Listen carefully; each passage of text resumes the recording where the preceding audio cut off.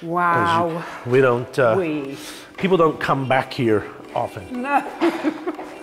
They're not allowed.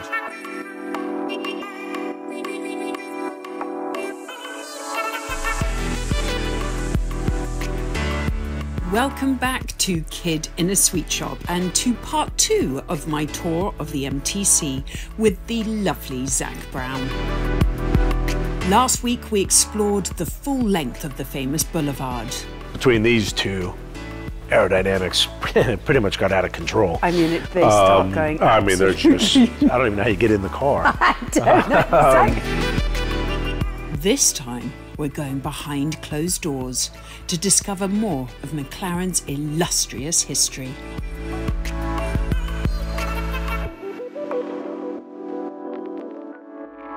My favorite secret spot. No way. We got all sorts. It takes about 3 years to figure out where all the secret doors are. Wow. Oh, stop it. So in here,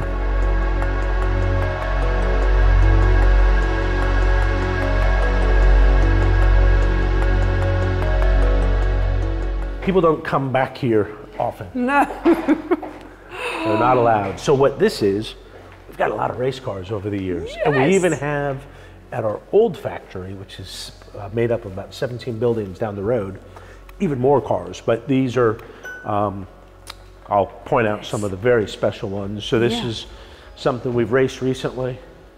Yeah. One of Lando's cars. This is one of Lando's? This is one of Lando's. This car won the Long Beach Grand Prix with Niki Lauda. Oh, wow. Which I like because I'm from LA. So I was at the 81 Long Beach Grand Prix, was my first ever race. So I think he won in 82, I want to say, in this car, 82, 83. I love how boxy it is, isn't Yeah, it? and what was interesting is I didn't particularly like what it looked like, but they didn't have front wings. Oh, yeah. Oh, Pretty, that's just... pretty cool. Oh, my goodness. I mean, I can't quite... Wow. So another Ayrton Senna car. This would have been the... What year would this car have been? This is an MP42. This is the Prost. So this is Alon would have won. Yeah, so he would have been... this is 86. So who would have been his teammate then? I think 86. Was that Stefan? Or was Stefan only 87? I can't. I just remember that's going to have to come to me. I'm usually pretty good at my racing trivia. This was not a very successful car, unfortunately. It wasn't. Stefan's such a great guy. He was kind of in the wrong place at the wrong time with the best teams when he joined Ferrari and McLaren. So this would have been 87, and he would have been Prost teammate. Alon won. We just won one race that year. Gosh. But I actually think it's a pretty cool looking car. Beautiful, simple. Yeah, that's what I like. Mika. Oh, that looks dangerous today, doesn't it? Wow. Not a very successful car, but the start of the Mercedes era, which we obviously had. Yeah. But this should be on the boulevard. We just have too many great cars. This is what Ayrton won his last 2 races in.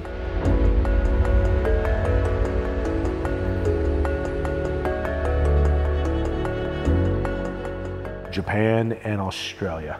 So to me, this is it right here. I remember both in Australia, Ron was asking Senna to come in qualifying. I don't know if there was an issue or what. Well, there must have been an issue. I don't know what the issue was. Ayrton said one more lap, did one more lap, put it on pull. Oh my God. So pretty. This is literally the steering wheel he would have been. And he always had, I don't know why, a smaller steering wheel than most drivers. So you can see it's really go-kart. Yeah. And so he preferred that for whatever reason. He also did, I think he was the first driver to ask for his gloves to be stitched outside in instead of inside out, so he didn't have the stitch rubbing on him. So I think he was the first to do that. Which of course now everyone does normal. it, yeah. At least that's what I was told. I don't want to let go of it. Probably someone winding me up. So unbelievable. Then you get into one of Daniel's cars. I mean, just look at where technology is. And look at the size difference. Yeah. And the width. I mean, you can see why Monaco's tougher and tougher to pass around. Yeah. I mean impossible. It's like got another 2 feet in width. And some of these are what we do is our race cars, we then turn them into show cars for our partners. Yeah. So that actually looks to me like a Honda era car. Right. Based on the nose, I think. Yeah. But put into more modern livery. Right. Got it. That was pretty wild looking with the T-train, I think they used to call that. Also not a very successful car, but pretty wild looking. Then you get back into our the silver. Our super successful. I think the McLaren cars have always looked the coolest. The McLarens had such a great design eye. Yeah, the silver and the black and the orange, just like. Now this one. Yeah, this is not giving much away. Well, so you'll know what this is after I tell you, but you might not know what it is now and why this car is so significant. Yeah. This is the Lamborghini car. And we were close to doing a deal with Lamborghini, and Peugeot came in. Senna tested this, said the engine was unbelievable, and we ended up doing a deal with Peugeot. So this is the car that Senna tested, has a Lamborghini engine in the back of it. He said it was unbelievable, but we went on to do a deal with Peugeot. Yep. And then Senna left because Senna never drove in a Peugeot. So this, I think, would have been a 93 chassis. Yeah, it's an MP48. Only one ever? Only one ever. Gosh. Pretty cool. With these cars sitting back here, would they get started? Do the engines get started? We turn everything over. We've got a whole team to look after our collection to make sure. Yeah, because race cars don't like to sit, and if they sit, they'll go bad. So we keep them all really well maintained, and maybe the ugliest race car of all time. This one. Oh my God. And what that was is the regulations, and so all the cars from this era had some sort of weird nose, and that was the point of impact for the crash structure. But the designers figured out that you don't want the whole nose coming down. This would be aerodynamically better, but the front of it would pass the crash test and the safety rules. So that's why you've got that thing. And then you get to this is when I started, which was not my most favorite time, because we weren't any good, and unfortunately we just didn't have a successful We were kind of transitioning. Yeah, and I think we learned a lot during this period. I think Honda learned a lot in this period, and I think that we both benefited from the divorce, so to speak, because I think we both looked at how we could improve.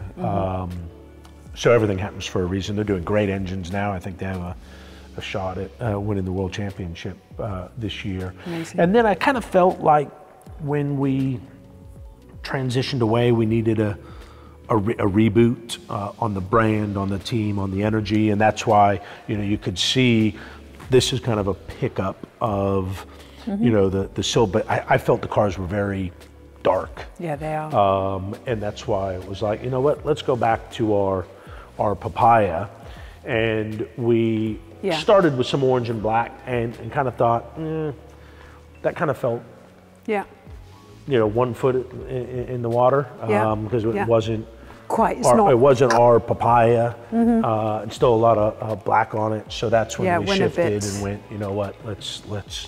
Let's go for it. And that's where the blue then came from. Was if you look at the like the Renault blue.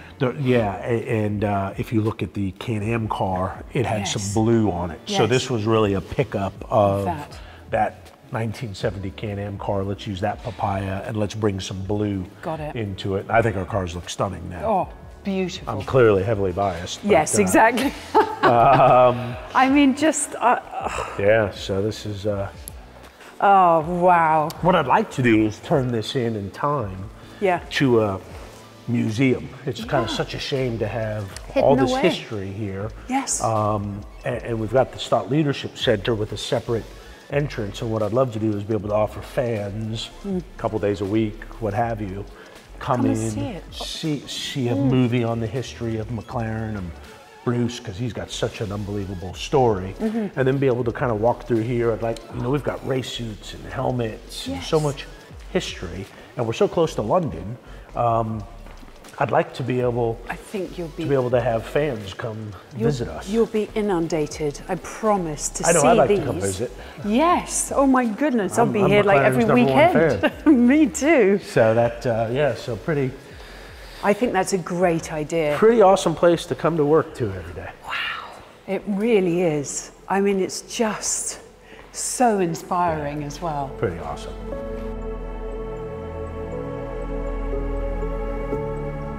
So in here is our mission control, which is really where the race kind of starts, and we'll have partners that can come in and watch. Oh my goodness, look at Which this. is pretty It's like Jurassic awesome. Park. Never mind the no filming, no photography sign. Oh my goodness, look. So this is where it all happens. So we'll have, I think there's about 40 spots in here, and in here will be tire management, power unit, aero, reliability, competitive analysis, weather. All the telemetry up there. And then this team is all connected to the team On track. on track wherever we are around the world, real time. Would this amount of people normally be on track if it wasn't for COVID, or is this how it's No, always this is how it's always been. been? So we've been doing connected cars for 25 years. Oh wow! You wouldn't think that it would get there quick enough. It's quick. Well, that's where all your Yeah. your Dells and your Ciscos and Exactly. you know, our technical partners are so important to Big bandwidth. competition. We just put in a huge Dell project for our CFD for our wind tunnels. So it's nice to have our partners helping with our true performance in the team. It's very quiet in here. Everyone will have their headsets on. Super concentrated. You won't hear anything. And then, you know, here they don't have the sound, the weather, the drama at the racetrack, so they can, you know, make some very big decisions. I big suppose, decisions as well. and communicate in a more calm, relaxed way. So we couldn't go racing without this team. When you come and do your 5 races a year, are you in here or are you in there? Where I'm do in you there. go? I'm in there. Are you pacing? No. I sit down and shut Very up. calm. I sit down and shut up. I'll either be in that back corner row or that back row there, just kind of watching everything play out. But I know my place when the red When the lights race is on. go out. I leave it to Andreas exactly. and his team. I'll just be an interested observer and feed him any comments I may have. But And does every race team have this kind of setup, or is I think getting there? Well, the big teams will have similar setups for sure. I think the smaller teams will have this type of setup, but maybe on a smaller scale and with some lesser technology. But everybody relies on home base to kind of power up the racing team. It's just amazing and so incredibly advanced. Yeah. You know, we've been watching, I've been growing up watching kind of F1 racing and all sorts of different racing on the TV, but you just don't automatically think of everything that's going on in the back office. It's so incredibly high tech. That's where I think the sport, and I'm glad that you're showing it, and the Netflix of the world, I think there's such a fascinating part of Formula One that's really never been seen before. Exactly. And depending on what excites you about Formula One, some people it's all about the drivers, some people it's all about the team, some people it's all about the event, some people it's all about the technology, and I think it's such a cool sport that offers different aspects that it's great that we're finally opening up. It wouldn't have been long ago that we wouldn't be sitting here because we would have not wanted to show anyone. But I think coming back to we're sport and entertainment, and everything for us centers around the fans. The fans need to know how Formula One works. Yeah, and I think everything is being, through social media, everything is being so much more transparent. Yeah, I think it's great. Yeah, it's brilliant. And kind of recruitment and finding kind of these new up and coming young We engineers. have a long list of people that would love to join Yeah. McLaren, so we're in a fortunate position that people like myself, I give my right arm to work at McLaren, so you're able to get some of the best talent in the world. Very smart people, much smarter than me. Yeah, I know. And Hell of a lot smarter than me. And what a great experience for sponsors to be able to sit in here, incredible, listen. We give them access to more channels. You can and definitely watch come join. Wow. watch a race. Yeah, we'll open up the different radio channels. So, you know, on the broadcast, you just hear the engineer to the driver and vice versa. Yes, look, you've got all the kit. Yeah, and then we've got all the different channels, so we can let our partners in really behind the scenes hear what's really going on. Really special. Yeah. Oh my goodness, I'm just quite blown away by everything. Not only the cars downstairs, but just the actually whole environment. The whole environment. Pretty I'm a awesome. bit like a deer in headlights, going, wowee. What a place. Thank you Cool. My for pleasure. showing me around I love yet showing around again. McLaren. Please come and do more. Will you come and do Of course. all my shows? I love it. Your knowledge is just... Anything about talking about cars, count me in. Yeah, but your knowledge is extraordinary, and to be, I love it. you know, I love this it. is your mothership. It's just amazing. Yeah. Very It's talented a lot man. of fun. Thank you.